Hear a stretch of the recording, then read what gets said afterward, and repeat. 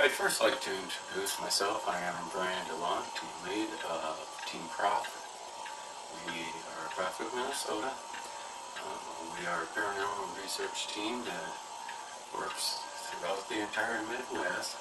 We are based in Minnesota, and I've got a very interesting ghost story that I would like to share with you. It starts out in Ottawa, Minnesota. It's a small town. It's basically a company town that's based around a silica plant. They mine and harvest silica or glass products, that type of stuff. And it's a company-owned town. And that's probably where our story's going to begin. Is when you work with silica, you take a chance on getting something called silicosis, which is basically a lung disease, very similar to lung cancer, and it's a very dangerous thing, and it happens quite often. The story's going to revolve around a gentleman named Bill,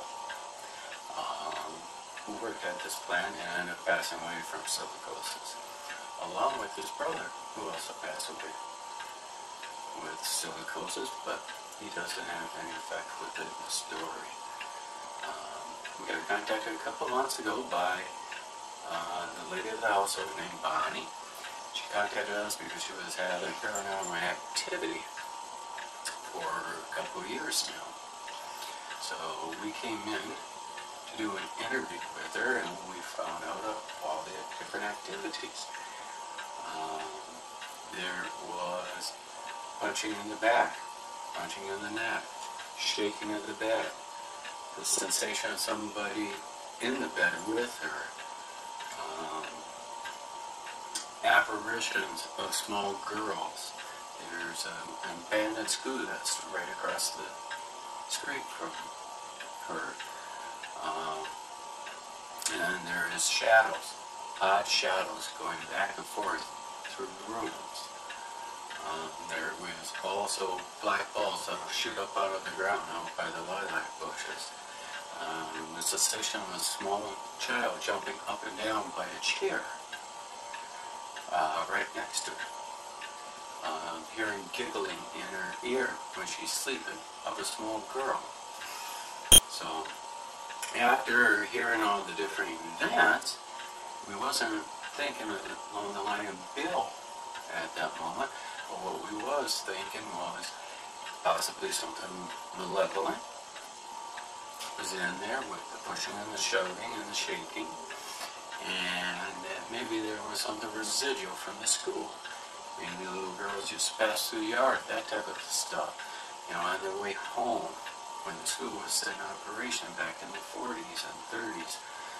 So we set up an investigation, and that is when I realized we was in a very different type of a haunt, because we bring our K2 meter in when we do the interview, and this has never happened to us before, but we started getting responses on the K2, such as when we're talking about the investigation, how we'll do it, what we're going to do. At the time we left, we had 5, 6 different K2 events in that house during that interview. So what we did is set it up for 2 weeks later. We came in and did our investigation. It started out a little slow at first, but then it got a little bit better. And what first started was, unbeknownst to me, when I'm upstairs, I'm walking, doing an EMF sweep with the K2 meter. All of a sudden I started getting responses by this chair. I thought that was kind of odd. So I went and got a second investigator, and when I went down to get the second investigator, the client told me, "Oh, that's Bill's chair." I thought, well, okay, let's try that line. So the second investigator came up, started asking questions. We got identical responses again. All of a sudden the K2 meters acting up and going off as was expected. And so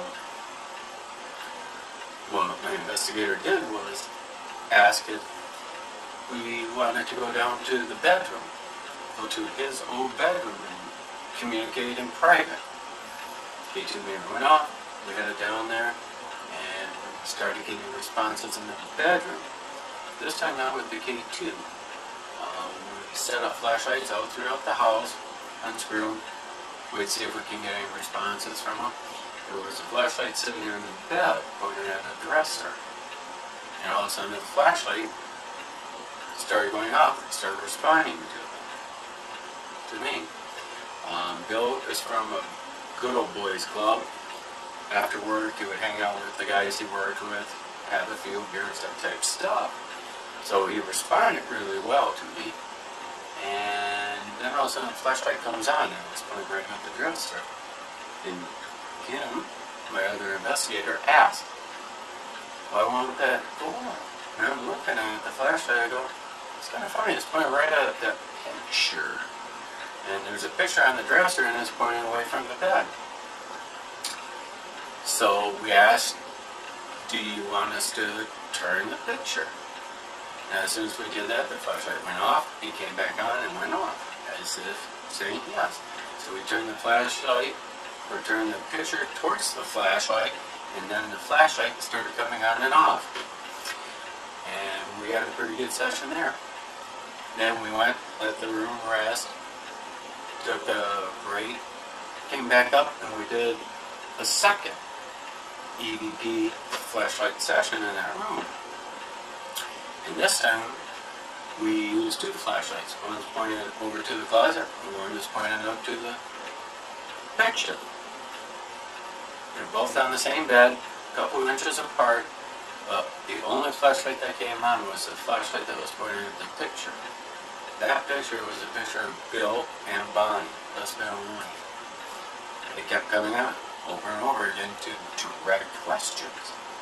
And he was even a bit of a jokester. He would respond to jokes and stuff even. So we had pretty good events there.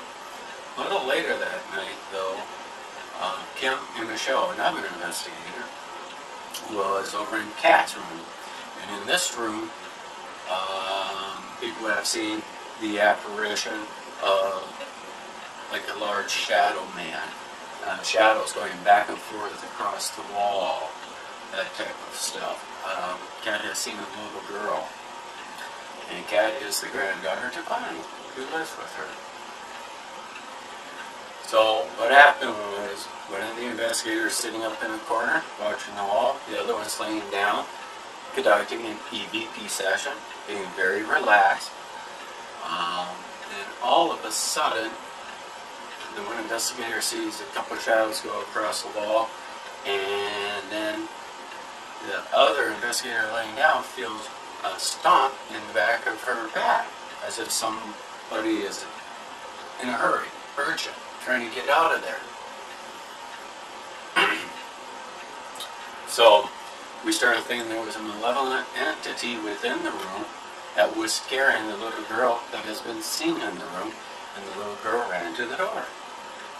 Because that was the path that she was taking, or the path we believe she was taking. So we ended up concluding up the investigation. We had a couple other events. Bill used to have a little bar in the basement. Went over, we closed it up, we had some equipment in there. I shut the door. The door was almost shut, and all of a sudden I felt like a paranormal presence with me. Then the door shuts on its own. Even in the video, you can see me raising my hands up. Like, what's going on? Funny thing is, I didn't hear the door shut. I didn't know the door shut. I just felt a presentation like there's something not right about that. And the investigators were monitoring us through our infrared cameras, and they set the door shut immediately. They seen it right on the camera. So we ended up taking all of our equipment home, packing up, and going through the footage. We actually had probably 100 hours of video, probably about 120 hours of audio to go over. And what we ended up concluding, I am going to be sending to you. But we got the flashlight, both flashlight episodes on. We got the K2 episode on by the chair, which turned out to be Bill's chair. We got Bill contacting us. We got Bill's room door shutting on us. And then the event that happened in Kat's room, we ended up getting an EVP off that. We didn't get a video off it.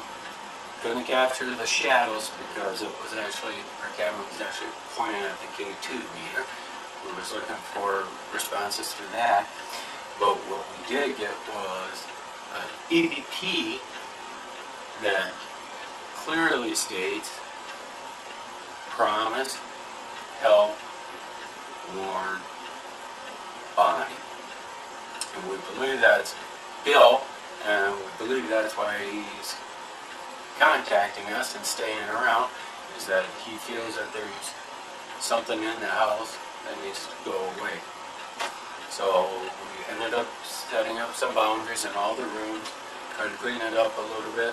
She still has events, and not nearly as many scary ones, but we believe that is exactly what happened. He wanted us to help warn Bonnie. What he wanted, and then we believe that's what happened during the interview, was the K2 was going off because he was communicating with Bonnie saying, hey, you need these guys to come in so I can talk to you. And so that's the conclusion of that investigation. We ended up doing a second investigation to confirm. We ended up laying down some more boundaries in the rooms, trying to keep whatever dark entity or malevolent entity might be there, trying to keep it out. We also had a lot of success there, but you could tell there's a lot less energy in the room because all of our flashlight episodes and K2 episodes were a lot smaller.